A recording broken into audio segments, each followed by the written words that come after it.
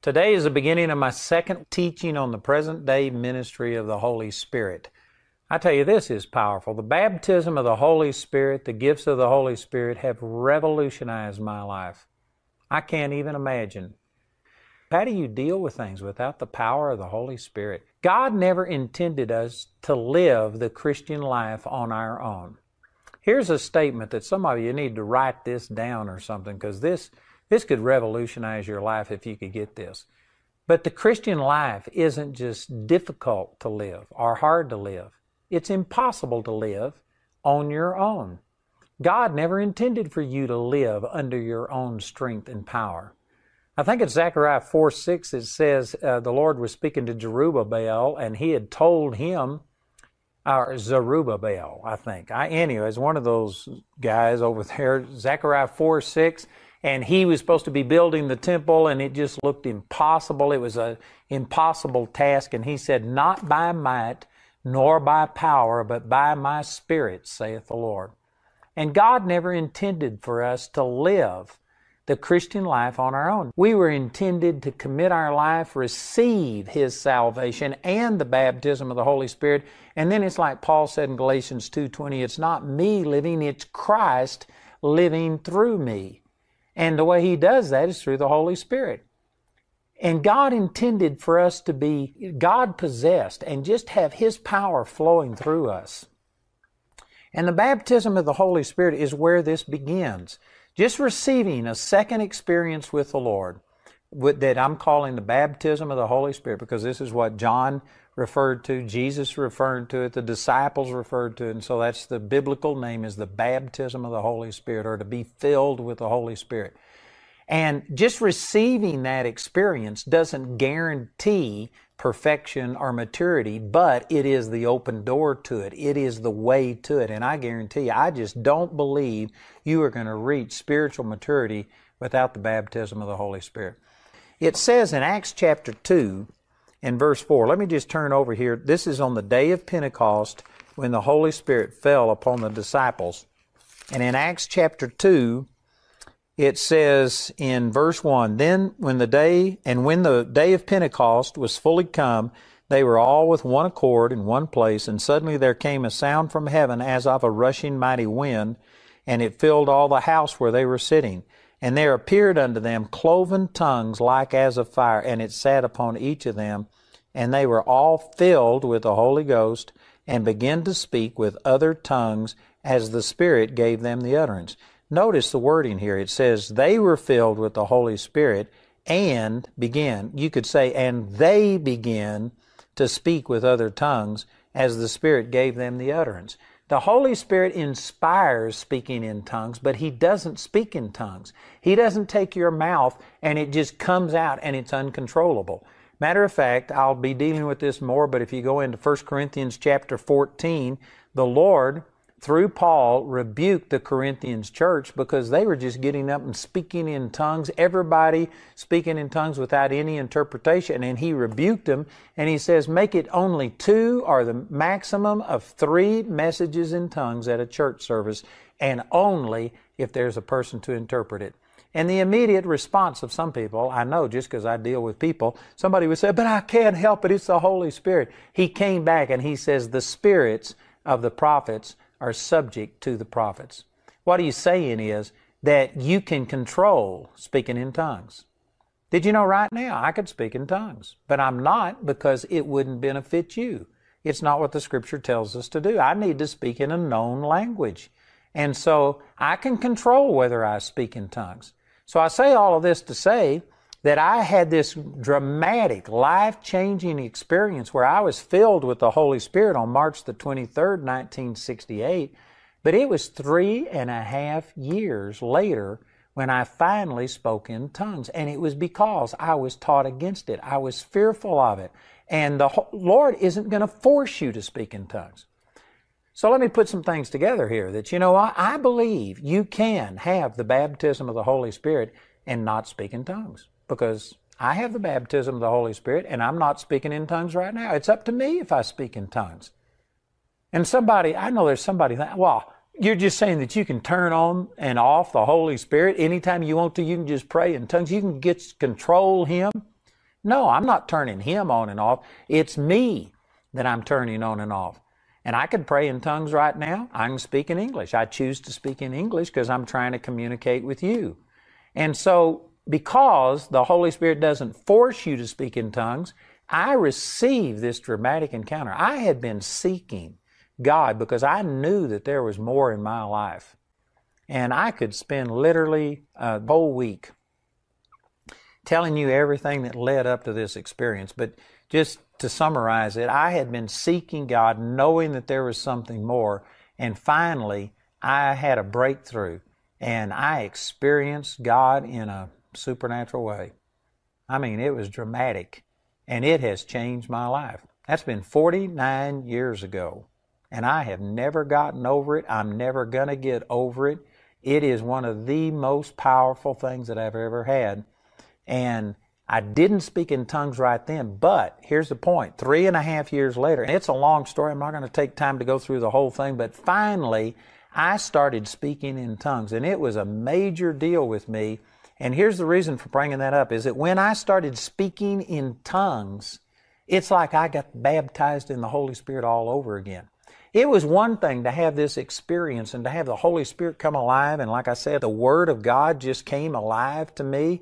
And I was receiving a lot of benefit from receiving the baptism of the Holy Spirit. But when I started speaking in tongues, it's just like this dynamo starts up on the inside of me, and it starts the flow of the Holy Spirit.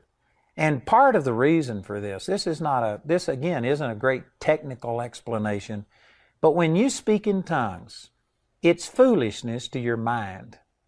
And we spend an entire life trying to keep from being foolish, trying to say things that make us look smart. We want everybody to accept us and stuff. And when you start speaking in tongues, the Bible says it's foolishness to your mind. It's not your mind speaking. 1 Corinthians chapter 14, verse 14 says, when I pray in an unknown tongue, my spirit prays. It's not your brain. It's your spirit, your born again spirit where the life of God is. And when you speak in tongues, your mind is just out of control. Now, it has to give permission. Again, God's not going to force it upon you. You have to put yourself into agreement and accept it, but it's not coming from your mind.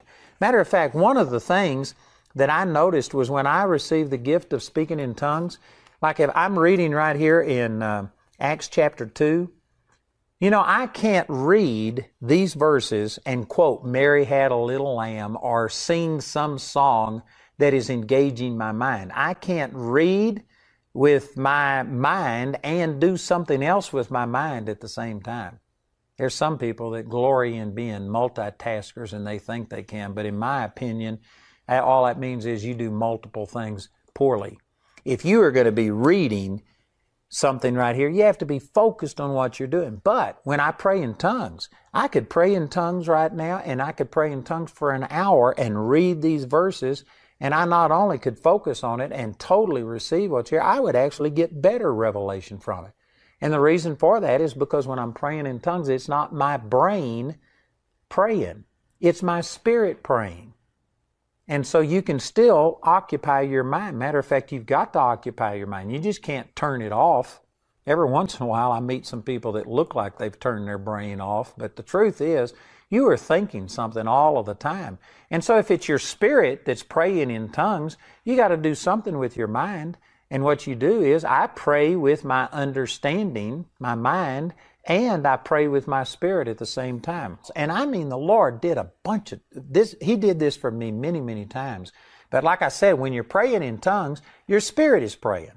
So you got to do something with your mind. So I just chose to pray with my mind. I was praying in my thoughts the whole time that I was speaking in tongues out loud.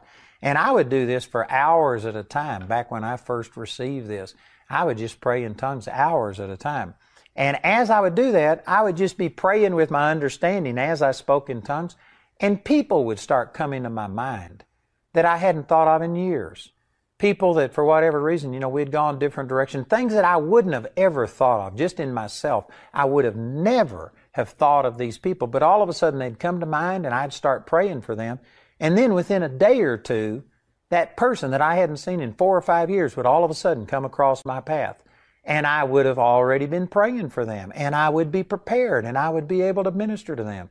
And the very first time that happened, I didn't catch it, but I mean, it began to be a regular occurrence that every time I would pray in tongues for a prolonged period of time, and as I was praying in tongues, I was praying with my understanding, I would just start praying for people and praying about things that I would have never have prayed about, and within a day or two, I would see those exact people and things would happen.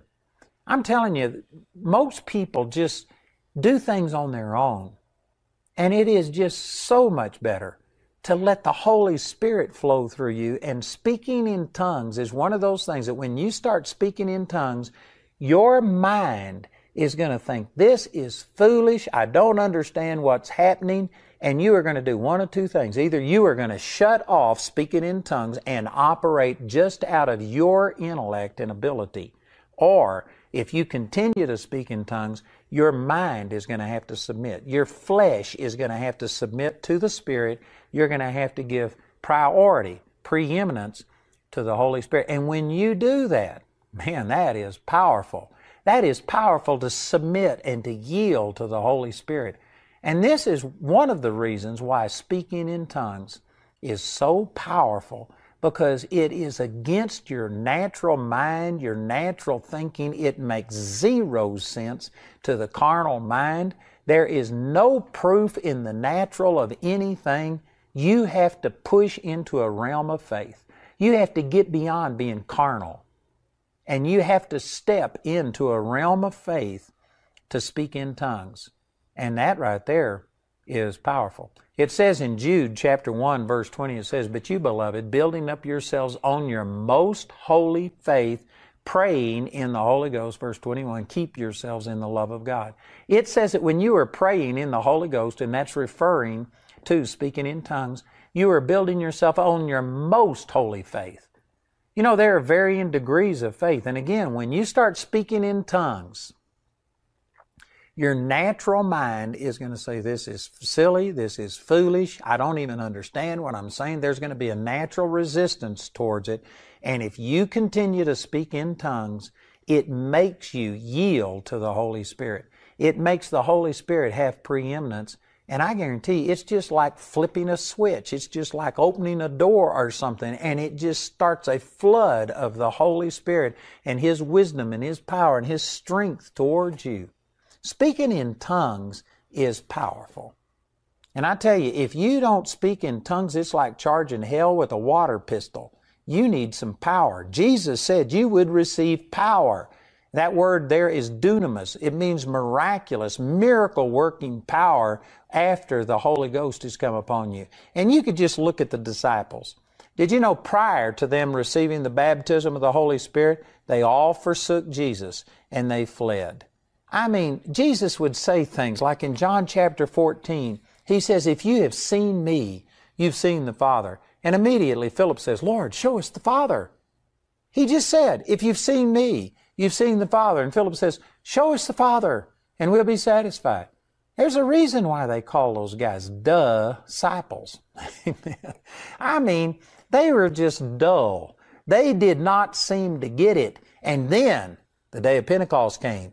They received the baptism of the Holy Spirit, and all of a sudden these guys who, they'd say, Jesus would say, "Where I'm going, you know, and the way you know." And they go, "Lord, we don't know where you're going. How can we know the way?"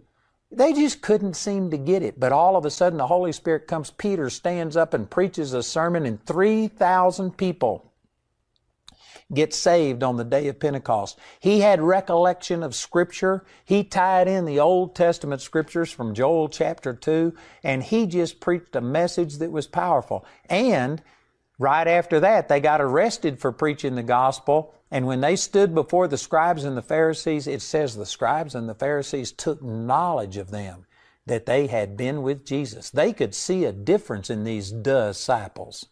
And they could tell that it was different. And it says that boldness, they spoke with boldness. I mean, they were changed from night to daylight. It was a huge change in them. And you know what the difference was? The baptism of the Holy Spirit. When you receive the baptism of the Holy Spirit, you now have the same power that's in heaven living on the inside of you, and if you will believe and receive, you can release this supernatural power flowing through you. That's what Jesus said, Acts 1:8. You shall receive power, dunamis, miraculous power, when the Holy Spirit comes. People who reject the Holy Spirit do not believe in miraculous power manifest in your bodies, in your finances, in casting out of devils and stuff like that. People who do believe in the baptism of the Holy Spirit, it's not just automatic that they work in miracles, but they are more prone. That is the doorway, the entrance into the supernatural. And I'm telling you, if you're sick and tired of being sick and tired, and you know that there's got to be more to the Christian life than just getting saved and stuck and waiting until you die and go to heaven before anything happens, I'm telling you, the baptism of the Holy Spirit's what you need. And speaking in tongues, when you pray in tongues, 1 Corinthians 14:14, your spirit is praying, the part of you that was born again at salvation, and you start releasing this supernatural power of the Holy Spirit. Here's another verse that some people use in 1 Corinthians chapter 12 and in verse 28. It says, "And God has set some in the church, first apostles, secondarily prophets, thirdly teachers, after that miracles, then gifts of healings, helps, governments, diversity of tongues." That's talking about speaking in tongues. And in verse 29, "Are all apostles?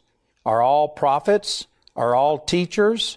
Are all workers of miracles? Have all the gifts of healing? Do all speak with tongues? Do all interpret?" And the obvious answer to every one of those questions is no, not all do these things. And people have taken this to say that, see, not all speak in tongues. Now, again, there's a large segment that believes that speaking in tongues has passed away, and anybody who does that today, that is of the devil. I reject that completely based on all of the scriptures that we've already talked about, that the gifts and the callings of God are without repentance, Romans chapter 11. But there are some who will say, okay, some people speak in tongues, but then there's many that don't. And they will use this verse to say not all speak in tongues. But look at it in context. He says in verse 29, "Are all apostles?" No, not everybody's called to be an apostle. Are all prophets? No. Are all teachers? No. Are all workers of miracles? No.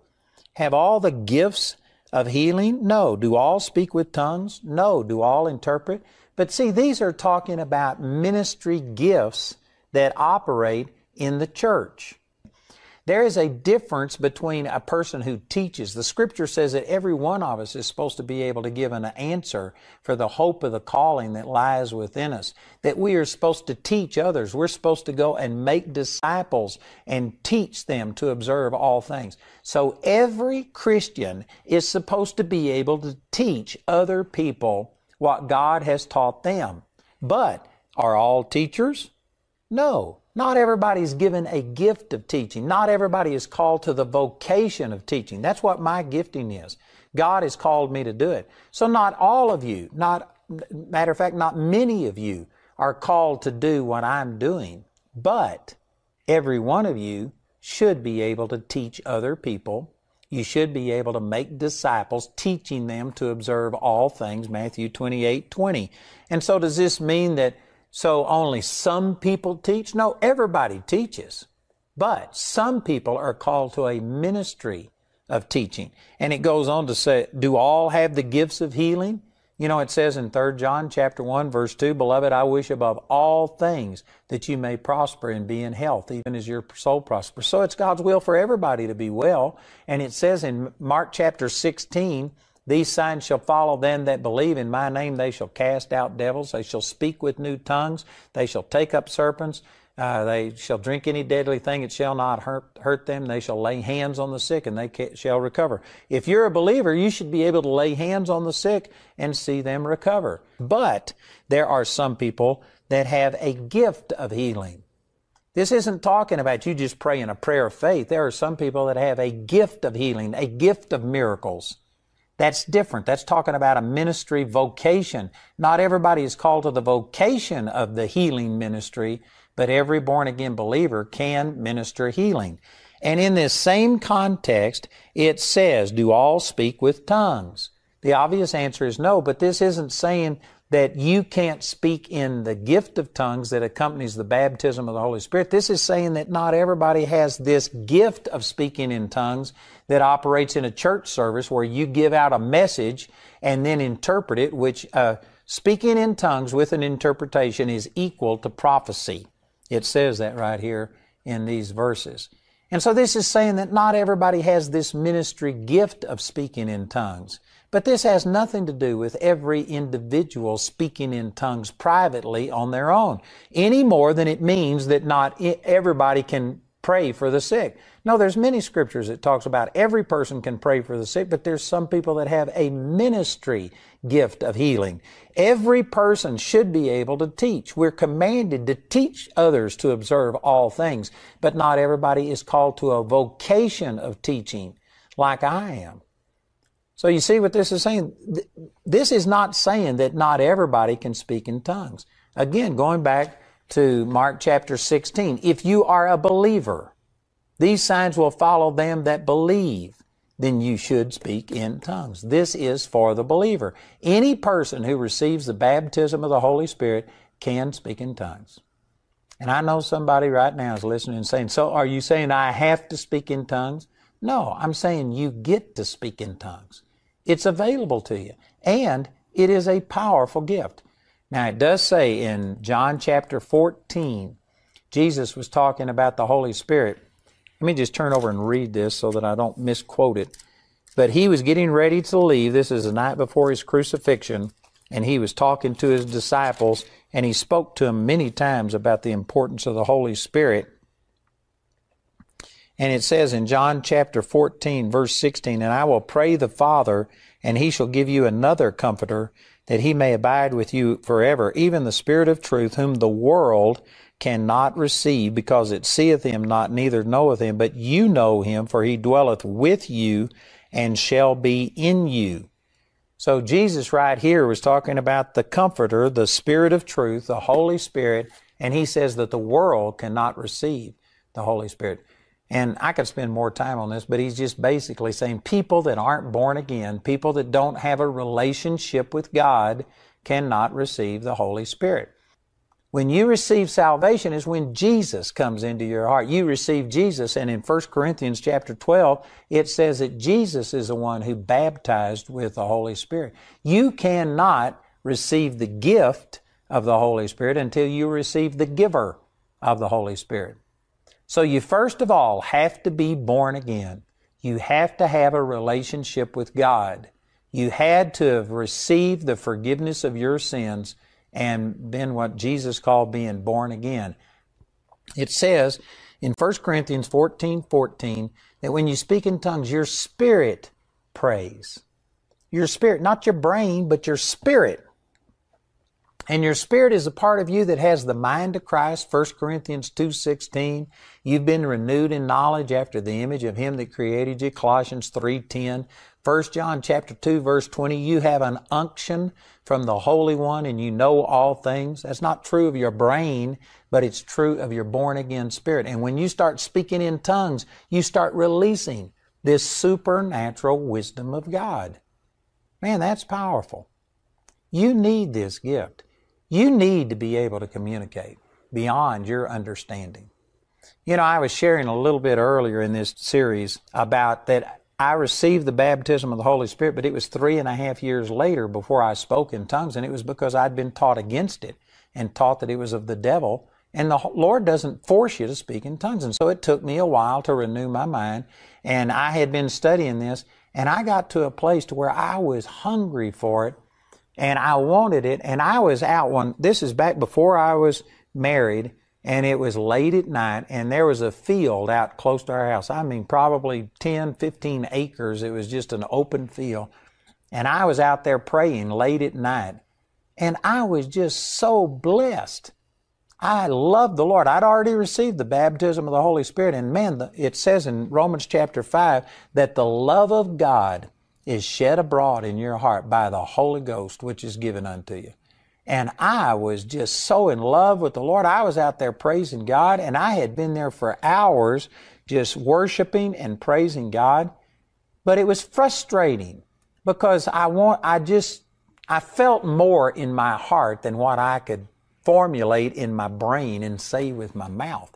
And I was struggling and I was frustrated. And I actually got to singing this old Baptist song that we sang about, "Oh, for 1,000 tongues to sing my great Redeemer's praise." And I was thinking of that. And as soon as I sang that and thought it, the Lord spoke to me and He says, "I'm wanting to give you another tongue and you won't even receive one tongue. Here you are praying for 1,000 tongues."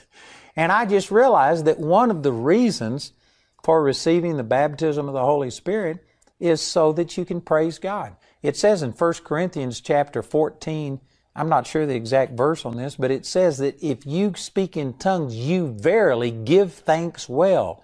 When you are praying in tongues, your spirit is praising God. And I saw all of this, and that's when I decided that, man, if speaking in tongues is going to help me to praise the Lord and to love the Lord and communicate better, because I just was frustrated. I loved the Lord more than I could verbalize.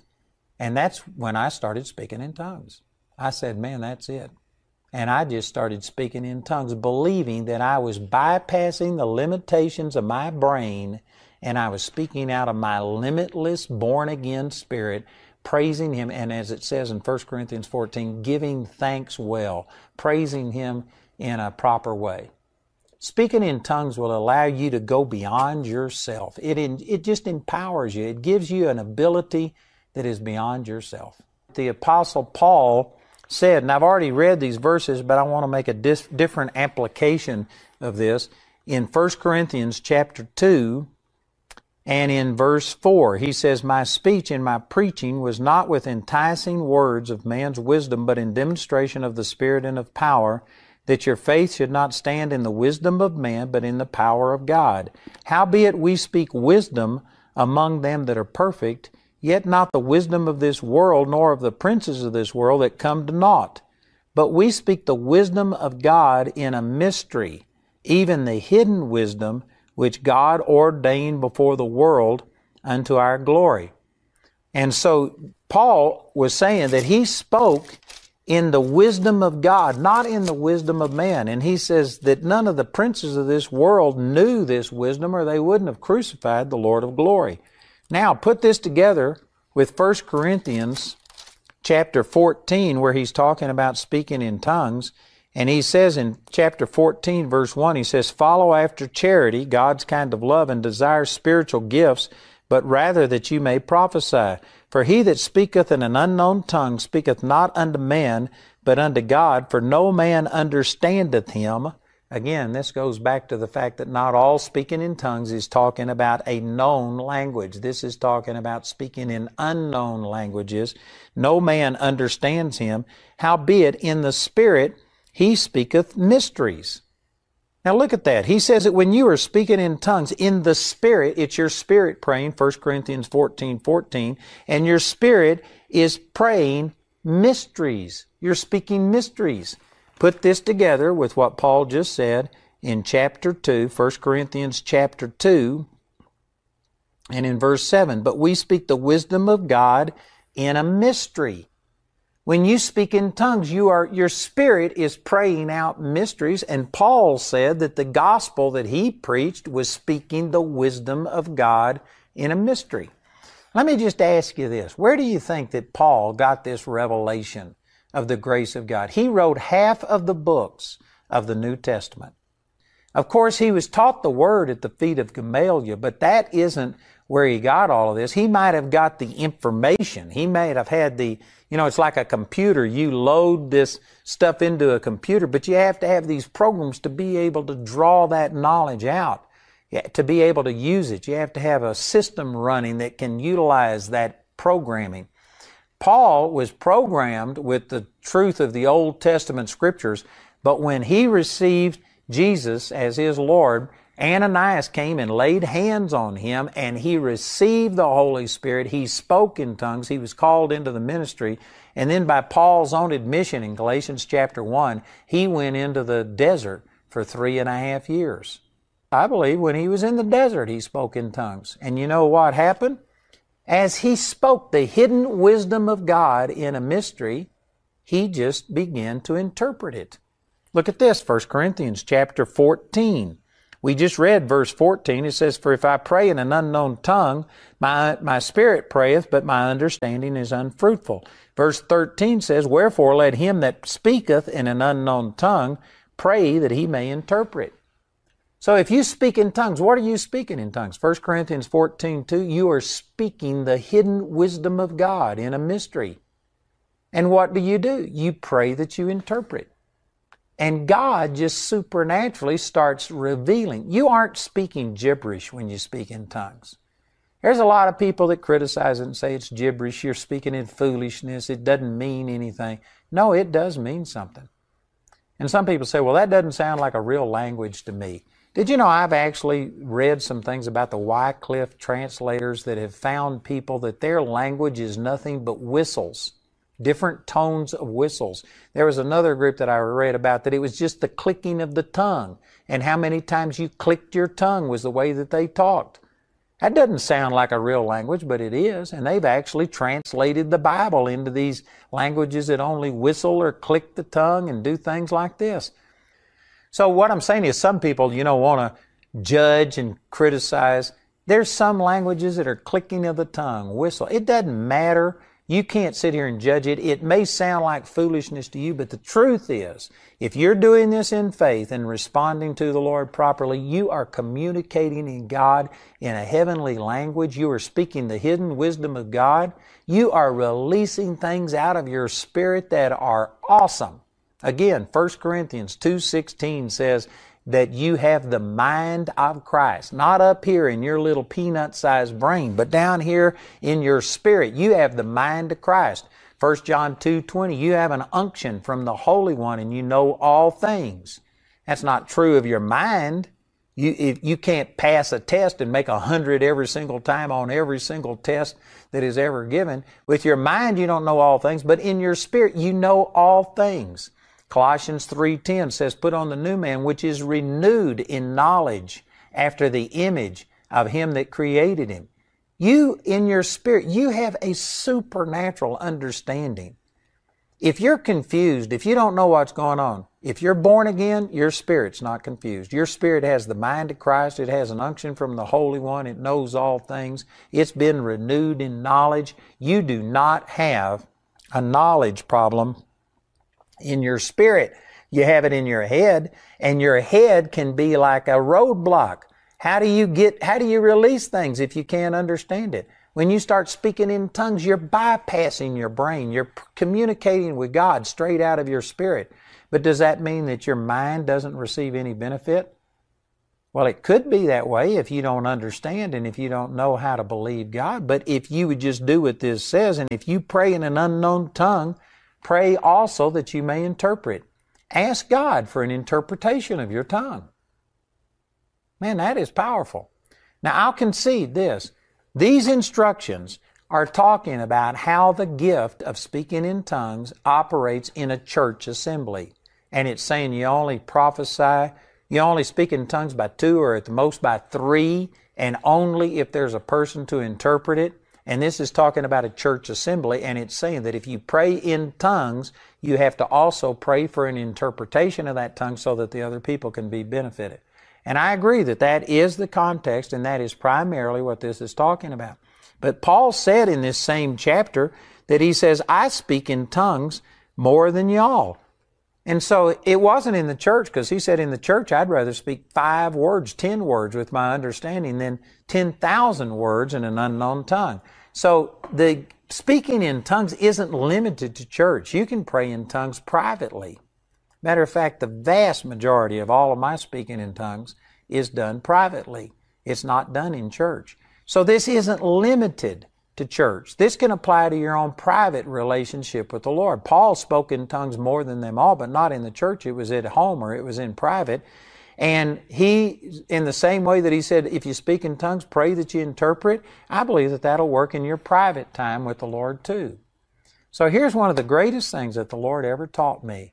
And that is that when I'm speaking in tongues, I don't always know how to pray as I ought up here with my brain, but my spirit has the mind of Christ. I'm speaking the hidden wisdom of God, and all I've got to do is just pray and ask God for an interpretation of my tongues, and God gives me supernatural revelation. Man, that is powerful. Let me give you an example. This building that I'm sitting in right now, this is our office building that's in Colorado Springs. We've got our sanctuary up in Woodland Park. This is where we're building a Bible college campus, and we've now expanded it to be 493 acres. It's going to be awesome. So anyway, we've got all of that going, but I still have 200 plus employees down here in Colorado Springs. And this building that I'm in right now, where our television studio is, when we first got this building, I took out a loan for $3.2 million to buy this. This was in 2002. And it was going to cost $3.2 million to renovate it. Right where I'm sitting, right here, this was originally a woodworking shop, and this was just an open warehouse, and there was none of this here. And so we had to spend $3.2 million to refurbish this building. And so when we got the loan to buy this building, the same banker told us he was going to give us a construction loan. He said, I wouldn't have given you the loan to buy it if you couldn't have enough money to develop it and use it. And so he says, it's guaranteed. You've got the construction loan. In a week or two, you'll have all the money you need to do this construction. Well, that went on for 9 months. And 9 months, he told me, next week, for sure. And for 9 months, he just delayed us and put us off. And finally, we had a little come to Jesus meeting where I said, hey, it's been 9 months. What's going to happen? And he finally said, it's been so long. Let's just get a new appraisal. Let's start the whole process over. And all I could see was another 9 months. And so I said, this is unacceptable. I mean, our ministry was at a critical place. We had a little tiny place over on Robinson Street in Colorado Springs that could house just a maximum of a little over 100, and we had it maxed out. We had actually porta potties outside and made the men go outside in the winter to use these porta potties and turned all of the indoor toilets into women's toilets. And I mean, we just couldn't grow. The school was going to literally be choked to death if we didn't get something, and I just couldn't see another 9 months or a year. We needed to get this building fixed now. So I told him, I said, you just let me pray about this. And so I went home, and anyway, it's a long story, but when I finally got by myself, I have a trail that I've built on my property, and I started walking that trail. It's a 2.5 mile round trip. And I started walking, and before I got 100 yards down that trail, I started praying in tongues, and I said, Father, I know that my born-again spirit has an unction from the Holy One, and it knows all things. There is a way to get this building finished. And I said, I'm going to start praying in tongues and let the part of me that has the mind of Christ speak out the hidden wisdom of God. And then I said, and I pray that you would give me an interpretation. And before I walked 100 yards, less than the length of a football field, I was praying in tongues and asking God for an interpretation. And all of a sudden I had a prophecy that had been given to me 2 years before this come back to my remembrance. And this prophecy said, it was talking about the expansion that the Lord was going to give our ministry. And He says, and you aren't going to need to take out a loan because you have a bank.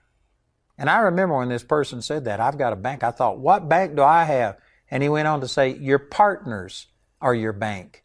And your partners are going to enable you to do this debt-free. Now see, I was praying in tongues and asking God for wisdom, and then within seconds, I had this prophecy that I hadn't thought of in 2 years come back to my remembrance. You know what that was? That was an interpretation. The Spirit within me was reminding my brain of something that God had said to me in a prophecy that I had forgotten and I had gotten away from. And so when I thought, that's it. That's the answer to my problem.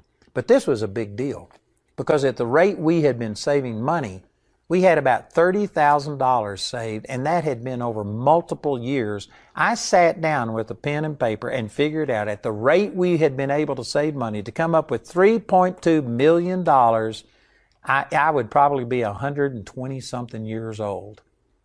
And so in the natural, it wasn't going to happen.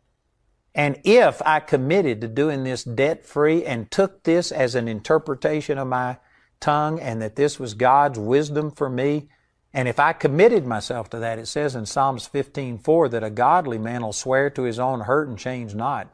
I wasn't going to just head in this direction and if it didn't work out, change. No, if I said that I was going to finish this building without taking out a loan, then I was going to do it. And if this wasn't God, it would have killed our ministry, because it would have been 60 years before I'd have been able to accumulate that much money. But I prayed about it, and I finally came to a conclusion that this is the Holy Spirit. And so I made a decision. I came in and told the manager of our ministry, I said, if they offer me all of the money we need tomorrow, I'm not taking it. We're going to do this debt-free. And sure enough, the very next day, they offered me not $3.2 million. They said, we'll give you $4 million. They offered me all of that money the next day, and I said, you're a day late. And I refused it. And did you know, in 14 months, we brought in that $3.2 million, and we were able to finish out this building, and we occupied it. And then in 2009, the Lord told me we needed to get a new place, and we bought the place up in Woodland Park, which that was a miracle. Just in the last month or so, we have actually closed on another 336 acres with a 60,000 square foot building on it, which gives us a total of 493. We're doing all of this stuff debt-free. In the last 4.5 years, I have spent over $70 million debt-free on buildings, and that's in addition to our $3.5 million that we need to pay our television bill, our 650 employees, all of the other things. And you know how all of that got started? By praying in tongues and asking for a revelation, and God brought back to me something that I had totally spaced and forgotten, and it has proven to be the Lord. Right now, we probably have over $100 million in assets, and at the time I was telling you about in 2002, we probably didn't even have $1 million worth of assets. You know how all that happened? By praying in tongues and asking God what I'm supposed to do, and God just began to interpret to me and show me what to do. I don't know how you make it if you don't pray in tongues. Let me share some scriptures with you that Jesus said about the Holy Spirit. This is in John chapter 14 and in verse 16. He says, and I will pray the Father, and He shall give you another comforter. And if you look this word another up in the Greek right here, it's talking about another just like me. In other words, give you someone just like me. And so he says, I will pray the Father, and He shall give you another comforter, just like me, that He may abide with you forever, even the Spirit of truth, whom the world cannot receive, because it seeth Him not, neither knoweth Him, but you know Him, for He dwelleth with you, and shall be in you. And then go down to verse 26. It says, but the Comforter, and this is speaking of the Holy Spirit, which is the Holy Ghost, whom the Father will send in my name, He shall teach you all things, and bring all things to your remembrance, whatsoever I have said unto you. This is a verse that in the very beginning, when I first became aware of the ministry of the Holy Spirit, after this experience where I received the baptism of the Holy Spirit and spoke in tongues, this is one of the very first verses that the Lord led me to. And I have depended upon this big time. It says in 1 Corinthians 2:14 that the natural man receives not the things of the Spirit of God, neither can he understand them, because they are spiritually discerned. And I recognized that I needed the Holy Spirit to just supernaturally quicken things to me.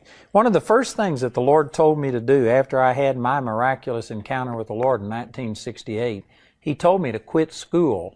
And of course, people saw that I'd gotten really turned on to the Lord, and they thought, well, maybe I'll quit secular school, but I'll go to seminary, and graduate from there. But the Lord just led me not to do any of that, and people immediately began to start telling me that, how are you ever going to be able to prosper in the ministry? You've not been trained, you've not been taught. And the Lord gave me scriptures like John chapter 7 and others, but specifically this verse right here, that the Holy Spirit would teach me all things. And I put this together with 1 John 2:20, where it says that you have an unction from the Holy One and you know all things. And I started just drawing on this revelation knowledge, is what I call it. Not knowledge that you just learn, that somebody teaches you, but it's revealed unto you. Again, take these verses about that you've been renewed in knowledge after the image of Him that created you. Colossians 3:10. 1 Corinthians 2:26. You have the mind of Christ. 1 John 2:20. You have an unction from the Holy One and you know all things. 1 John 2:27. You need not that any man teach you, but as that same anointing teaches you all things and is truth and is no lie, and even as He hath taught you, you shall abide in Him. I believe that there is a revelation knowledge that comes to us that doesn't come from the outside in, it comes from the inside out. That is huge, what I'm saying right here. And some people, you've never thought about this, but I'm telling you that the knowledge that God has placed within every born-again believer is awesome. And the way we draw it out is through the ministry of the Holy Spirit. I mentioned this last week, but the number one thing, the biggest change in my life wasn't just speaking in tongues when I received the baptism of the Holy Spirit. And I'm not diminishing that. That was important, and I still speak in tongues. I've spoken in tongues today. I do it a lot. I'm not diminishing that, but the biggest change in my life was the revelation knowledge of the Holy Spirit. God began to teach me supernaturally. And I'm not making any claims that I've got everything figured out and that I know it all, but I can guarantee you I know more than I used to, and it came by revelation from the Holy Spirit. I may not have arrived, but I've left, and I'm telling you, I took this verse that the Holy Spirit, the Comforter, which is the Holy Spirit, whom the Father will send in my name, He shall teach you all things and bring all things to your remembrance whatsoever I've said unto you. And I began to draw on this. When I first got married, October the 27th, 1972, I immediately quit my job, which in hindsight, I think I probably should have kept working until my ministry got big enough to support us. But anyway, my head was wrong, but my heart was right in this thing. I just wanted to devote myself full-time to ministry. And so what I did, Jamie and I had a little apartment in Dallas, Texas, when we first got married. And because I'd quit my job and I'd gone full-time in the ministry, but I didn't have a ministry yet, I just spent day after day after day just reading and studying the Word, praying in tongues, and asking God for an interpretation. And this is back before we had computers. I actually took one of these yellow pads and I wrote out probably it was 2 or 3 pages. I think it was 3 pages of this yellow pad, front and back, with nothing but just scripture verses. I'd go all the way across one line and fill it up with the references, not writing the verse out, but just the references. There were hundreds of verses that as I studied the Word, I just knew that God was speaking to me through these, but it was so contrary to the things that I had been taught that I was just unable to unlock the power that was in these verses. And so what I would do, I spent writing out all of these scripture references, and then every day I would get up and I would sit down and longhand, this is again before we had a computer, I would longhand just write out every word in these hundreds of verses. And I would spend somewhere around 10 to 15 hours a day just writing out every one of these verses and meditating on them, every word as I wrote them out. And I would write them out, and then after I had done that for 10 hours or whatever, it wasn't just an established thing, but I'd probably spend a minimum of 8 to 10, 12 hours a day doing that. Then we had just one little bedroom apartment. I would actually go into a walk-in closet that we had and shut the door and move the shoes out of the way, and I would sit in that closet so that I wouldn't disturb Jamie, because it's just a one-bedroom apartment. There was nowhere else to go. And I'd get in that closet and I'd pray in tongues for an hour or 2 hours, asking God for this revelation knowledge. And I would sit here and say, Father, your Holy Spirit will guide me into all truth. Teach me all things. Bring all things to my remembrance. And I would just pray in tongues and ask God for revelation. What is the Word saying here? And basically what I was grappling with was the legalism that I was brought up in that was basically performance-based, where you have to do this and then God responds to you and does that. That's where I believe most Christians live today. And yet I was seeing scriptures that it's not based on my performance, that it's already done, that by His stripes we were healed. I don't have to do something to get God to heal me, but I was already healed. And I could see these things, but it just didn't jive with what I had been taught. And there was this conflict. And so after I studied the Word for 10 hours or whatever, I would sit in a closet and pray for an hour or two in tongues and ask God for revelation, ask the Holy Spirit to reveal to me what these things are saying. And I did that probably for 6 months.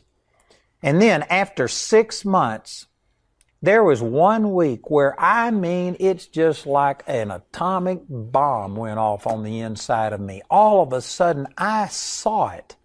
I began to see the grace of God. I began to understand things that I had never heard another person say. Now, I'm sure that there were people saying it, but I'm saying in my limited scope, I had never heard anybody say this, but I'd been studying the Word, and the Holy Spirit just supernaturally revealed things to me. And it was coming so fast and furious. God was just answering questions and revealing things to me that I honestly asked the Lord to stop giving me revelation, because I felt like I was getting more than what I could handle and that I wasn't going to be able to retain it all. And in 1 week's time, basically I got an overview of all of the things that God has shown me in the subsequent 45 years.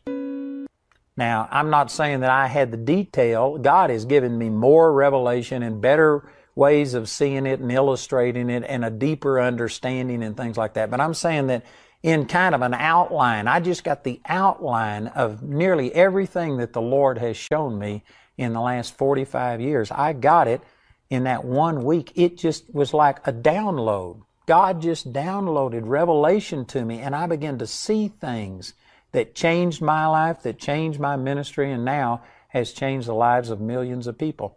And how did all of this happen? It was through studying the Word, but I was struggling to understand the Word, and I drew on the power of the Holy Spirit, and specifically this verse, that the Comforter, which is the Holy Ghost, whom the Father will send in my name, He shall teach you all things and bring all things to your remembrance whatsoever I have said unto you. And I used that verse, and I specifically started speaking in tongues and asking for an interpretation.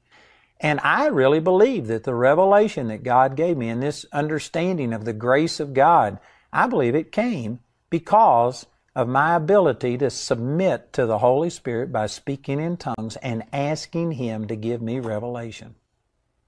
Man, that's powerful.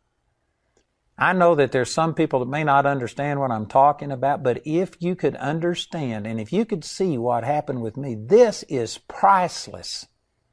To have the Holy Spirit supernaturally quicken to you and give you a revelation knowledge, not something that you just hear somebody else say and you just take their word for it, but it's revealed unto you, quickened unto you by the Holy Spirit. That's priceless.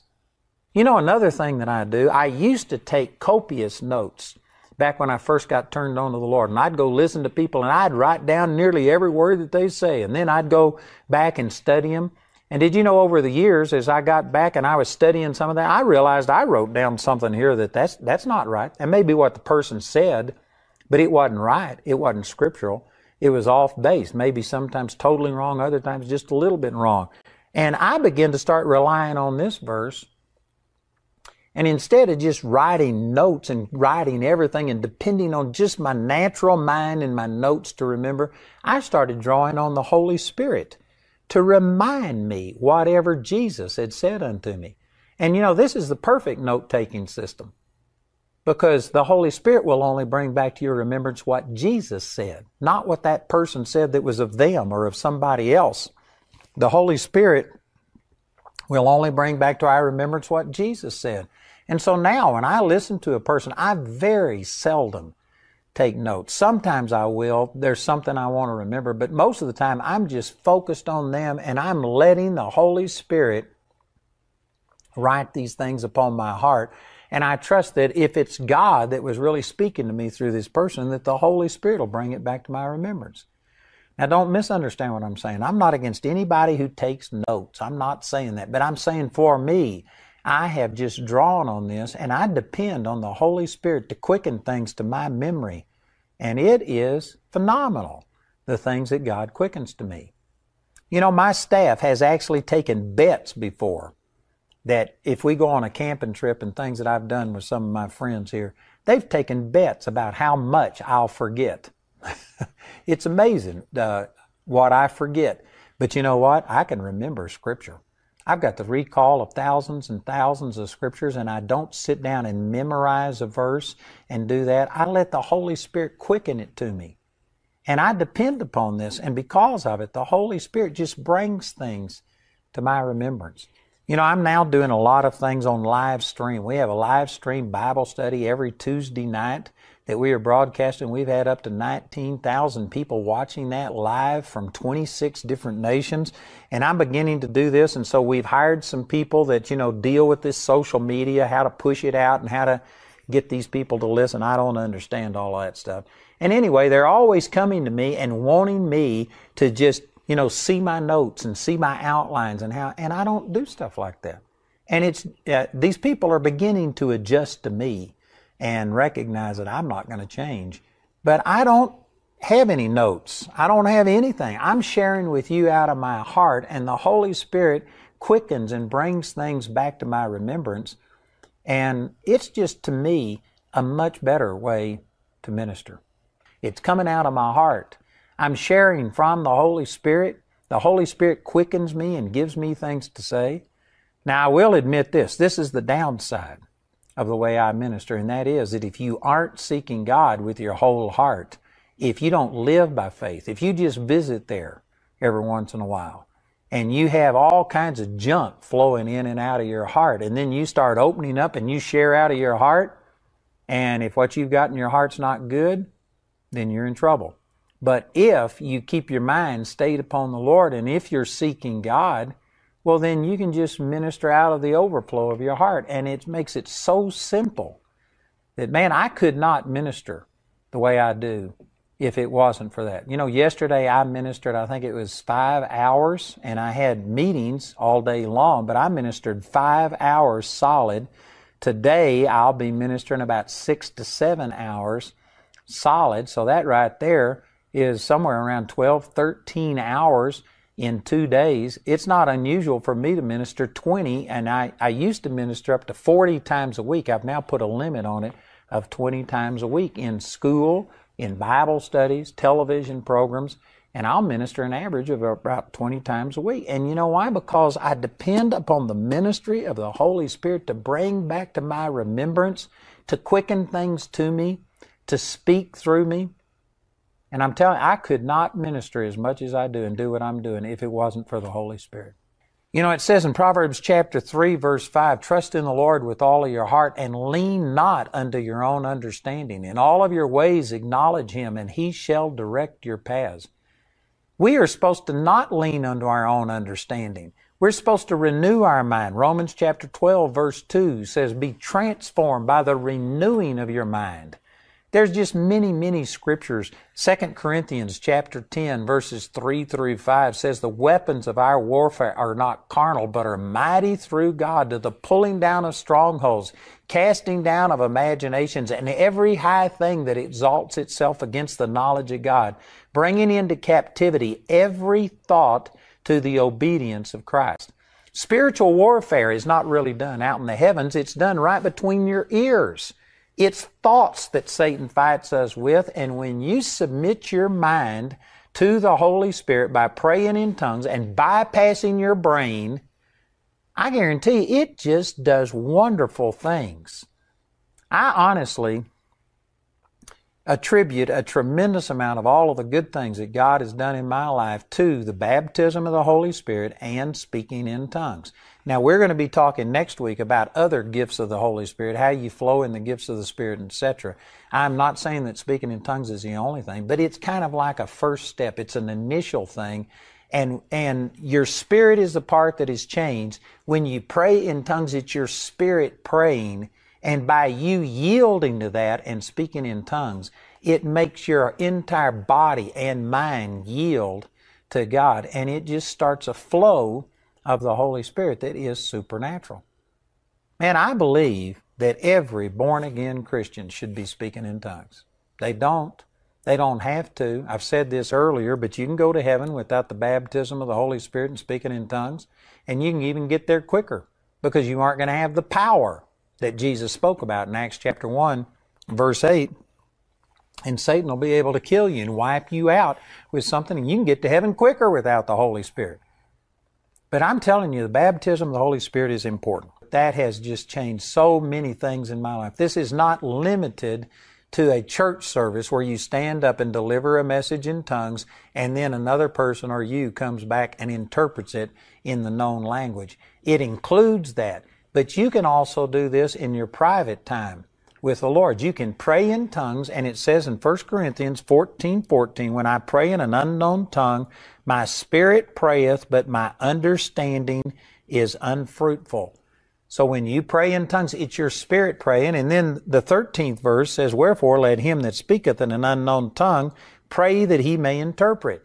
So when you're praying in tongues, it's your spirit praying the hidden wisdom of God, 1 Corinthians 14:2, and all you got to do is pray and ask for an interpretation.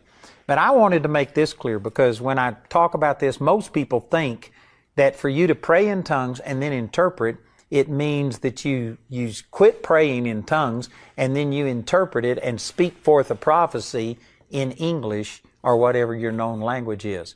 If you're in a church service, that's the way it would have to be. It has to be, the person who is speaking in tongues has to stop, and then another person or that same person gives forth what the interpretation of that is in the known language. And so if you're in a church assembly, that's the way it is. But if you're by yourself, just look at this. It says, if I pray in an unknown tongue, my understanding is unfruitful. All you need to do to interpret is just have your understanding become fruitful. If you're by yourself, if you aren't in a church service, you don't have to speak in tongues and then stop and all of a sudden have a prophecy that comes out in your known language. No, all you got to do is have your understanding become fruitful. And I made reference to some of this, but when you pray in tongues, again, 1 Corinthians 14:14, it's your spirit prays, not your brain. And you can't just turn your mind off. I said I've met some people who act like they've turned their brain off, but the truth is your mind is functioning all the time. And during your waking hours, you can't just sit there and not think.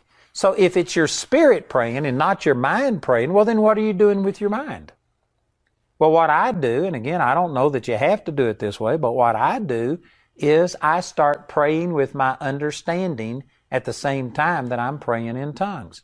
If I was to go off and allow myself just to do something else, and say, for instance, watch a TV show or read a book or do something, well, my mind will eventually focus my attention so much on those other things that I'm doing that I would quit praying in tongues. For me to continue to pray in tongues for, 20 minutes, 30 minutes, an hour, or whatever, I have to keep my mind stayed on the Lord. And the way I do that is I pray with my understanding in my thoughts at the same time that I'm praying with tongues. And then if I ask for an interpretation, I don't have to stop praying in tongues and speak forth something in English. I just sit there and as I'm praying, I've learned that God will mold my thoughts and mold my prayers, and I'm actually praying with my understanding the interpretation of what I'm saying in tongues. I don't know if that helps you, but that really helped me. I've never heard anybody teach this, but I'm just telling you this is how it operates in my life. Let me put a little parenthesis here and a disclaimer on this. You can't just be praying in tongues, and then whatever comes to your mind, you interpret that as, this is the interpretation, this is what God's telling me to do. Because when you're praying in tongues, again, it's your spirit praying, but your flesh, you can do things wrong. You can get wrong thoughts. I've had people before that came up with things like, God, I was praying in tongues and God told me I was supposed to divorce this person and go marry this person. God's not going to tell you to go, commit adultery, to go out and steal, to rob, to plunder, and things like that. You have to take every thought that you have captive. I read those verses earlier, 2 Corinthians chapter 10, verses 3 through 5, that the weapons of our warfare take captive every thought to the obedience of Christ. And just because you're praying in tongues does not mean that every thought that you have is going to be pure and from God. Some of us have a lot of ungodliness in our life. We have a past that has taught us to think and feel things contrary to the Word of God. And sad to say, way too many Christians are still plugged into this world and watching and listening to and reading things that are depositing thoughts on the inside of you that you should not have. And just because you're praying in tongues doesn't mean that every thought that you have will be perfect. Your thoughts, you can bring up negative thoughts. You could have thoughts of anger and bitterness and who knows whatever. So you still have to test everything that you think God is inspiring. It has to be held up to the Word of God. The Word of God is the litmus test against every thought. God will never say anything to you that contradicts the Word of God. The Spirit and the Word agrees, what it says in 1 John. And so if you're praying in tongues and you feel like all of a sudden something comes to you and you think that this is God, you have to be able to verify it by the Word of God. Is it consistent with the Word? If He's telling you to go commit adultery, is that in the Word? Does God want you to commit adultery? Certainly not. If you feel like, man, I need money, I think I'll go rob this convenience store, and you were praying in tongues and that's the first thought that came to you, I can guarantee you that's not God. God is not going to have you steal. Thou shalt not steal is what Exodus chapter 20 says. So you have to take everything and you have to compare it with the Word of God. In Hebrews chapter 4, verse 12, it says that the Word of God is quick, and the word quick there means alive, living. The Word of God is quick and powerful and sharper than any two-edged sword, piercing even to the dividing asunder of soul and spirit and joint and marrow, and is a discerner of the thoughts and the intents of the heart. Man, that's a great passage right there. It says that the Word of God will discern whether this is the thoughts and the intents, where it comes from the Spirit or whether it comes from the soul. So you have to know the Word of God. And if for some reason, say for instance, you have not spent time in the Word and you don't really know what the Word says, and you start praying in tongues and you start having things come to you that you think it's God speaking to you and giving you these thoughts and these impressions, and if you don't know the Word of God, then you better take those thoughts to someone who does know the Word of God and submit your thoughts and your impressions to them and get them to judge it. You should be able to do that, but if you aren't at that stage yet, you should at least have somebody in your life who you consider to be a mature Christian, and you need to submit your thoughts and impressions to them and let them judge it. And because when you're praying in tongues, the way that the Holy Spirit speaks to you, He speaks to you in impressions, and you just have knowledge. You just know things. One of the gifts of the Holy Spirit that we'll talk about that's listed in 1 Corinthians chapter 12 is a discerning of spirits. And there are so many times that I've just come into a situation and I see a person and I know something about them. I just perceive that something's wrong. I know that this isn't right. I can perceive that they're discouraged, depressed, whatever. And of course, some people would say, well, it's because of their body language. Sometimes there's physical things that may give you an indication, but there have been times that I've known things about people that there is no way for me to know it. It is not anything natural. It is a gift of the Holy Spirit. It's a discerning of the spirits. And I just know things. and I have these impressions about people. And then once I discern that there's a problem, I'll start saying, God, what's the problem? And He'll give me a word of knowledge and show me something and tell me exactly what the problem is. And then a word of wisdom will be, all right, I've discerned that there's a problem. Now I know what the problem is. And the word of wisdom is, all right, how do I speak the word of God to them in a way that helps them to deal with it? And so you'll see those gifts of the Holy Spirit function. And this is how the Lord speaks to you, is through these thoughts and impressions. It's subjective because you have all kinds of thoughts and feelings and impressions. And how do you tell which one, how do you know if this is really God speaking this to you or not? Well, again, the Scripture is the acid test. You have to compare everything up against the Scripture. And there's some things that, you know what, it's just not clear-cut. Like the Scripture is not going to tell you, buy this house, buy the red car over there. There isn't a Scripture that says that, but there are Scriptures that tell you how to get very clear direction from the Lord. For instance, one of the ones that I use a lot in my life is in Psalms chapter 37, verse 4, where it says, delight yourself in the Lord, and He will give you the desires of your heart.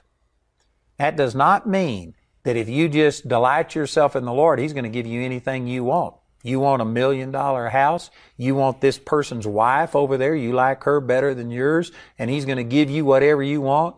No, that's not what this is talking about. It's saying when you delight yourself in the Lord, God puts His desires in your heart. That is totally different than what some of you have thought. And because of this, here's some of the ways that I tell whether these thoughts and feelings and impressions that I feel like God is speaking to me. It's how I tell whether this is God or whether it's just me, whether it's just my flesh. When I get an impression and a feeling, what I will do, I will seek the Lord. And if I have any doubt about whether this is God leading me, I'll just separate myself unto the Lord. I'll cancel something. I'll stay home. I'll study the Word. I'll pray. I might fast. I might listen to praise music or something, but I just get my heart and my mind stayed on God. And again, I don't know how to explain this, but I can tell when I'm focused on God and when I'm not. There is a peace, there is a joy, there is a satisfaction, there's a sweet spot when you are with the Lord. And there's sometimes that I get occupied with things and people are saying things and doing things and I don't have that peace and that joy that I'm supposed to. But it says in Isaiah 26:3 that the Lord will keep him in perfect peace whose mind is stayed upon Him because he trusts in Him. And when I get my mind really stayed on the Lord, there just comes a peace and a joy from God that I know that I'm where I need to be with the Lord. And so, if I have something that I feel like God is telling me about, I will just put aside other things and I will delight myself on the Lord. I'll focus on the Lord until I know that I'm in that sweet spot, in that place where, man, I'm focused on God. And if that desire that I have continues and increases the more I seek God, well, then I believe that that's God giving me the desires of my heart. If the more I seek God and put my attention on the Lord and shut off other things, and the more I get into the presence and keep my mind stayed upon God, if the thing I was thinking of diminishes, well, then it's not God. It was me. It was the flesh. Boy, that is powerful right there. And that's one of the greatest ways that God gives me direction. And again, all of this relates back to the Holy Spirit. Man, I take the things, I pray in tongues, and I'll get a revelation from God, and then I'll test that by the Word of God. But if it's something that doesn't have an exact Scripture that says that, I will just start flowing in the Holy Spirit. I'll pray in tongues. I'll worship the Lord. I'll get into the presence of God. And if that desire continues and increases, then I take that as being the voice of God to me. And I know some of you think, well, I'm not sure about that. Well, let me just give you some examples that, I was never going to have a Bible school. I had a lot of people ask me for a Bible school, but I was never going to have one because I had seen people who graduated from Bible school, and they were an embarrassment to me and to God. And I didn't want people coming out of my school like that. And so I was displeased with the way that I saw Bible schools being done. But then in 1993, I was over in England, and I mean in one day's time, probably over a period of a week, but specifically one day, my desire for a Bible school just totally changed. From being to where I never wanted to have a Bible school, all of a sudden, man, I wanted a Bible school. God showed me a way to do it that would be different, that would give practical application, where we could actually disciple people instead of just teach people. And I got so excited that it was just awesome. And did you know that the contrast between my desires before that and my desire afterwards, I mean in 24 hours, it was just like opposite directions. It was so dramatic that I suspected that this was the Lord, because in myself, I would never just totally change my desires like that. It was just supernatural. I felt like it was God that gave it to me. But this was a big decision. So you know what? I began to pray about it. And I sat on it for a period of time, and I thought about it. And I don't have the time here to give you all the details, but I had it confirmed to me by a number of different people who came and said things to me that confirmed it. And because of that, I went with it. And here we are 23 years later. And did you know it has been probably one of the best decisions I've ever made? It has proven out to be God 1,000 times over. And I never heard an audible voice. I didn't get a prophecy. It was just the desires of my heart. And that is the ministry of the Holy Spirit. In Galatians 5:22, it says the fruit of the Spirit is love, joy, peace, long-suffering, gentleness, goodness, faith, meekness, and temperance. One of the ways that the Holy Spirit leads you when you receive this baptism of the Holy Spirit and start operating in these gifts, He just gives you the desires of your heart. He gives you peace. Did you know my whole television ministry started because of this exact same thing? Now, the Lord had already spoken to me, and I knew that someday I would be on television. But for probably 10 years, I had people offer me free television time. I had been guest on other people's television programs, and it was successful, and I knew that someday that was in my future. But I just didn't have a desire for it. And then, in the summer of 1998, I mean, all of a sudden, in just 1 week's time, boom, my desires changed, and I had put people off and said, no, I don't want to be on television. All of a sudden, I was so excited about it. I lost a couple of nights' sleep in 1 week because I was dreaming and drawing the set, the very first set, not the one you see behind me, but the very first set.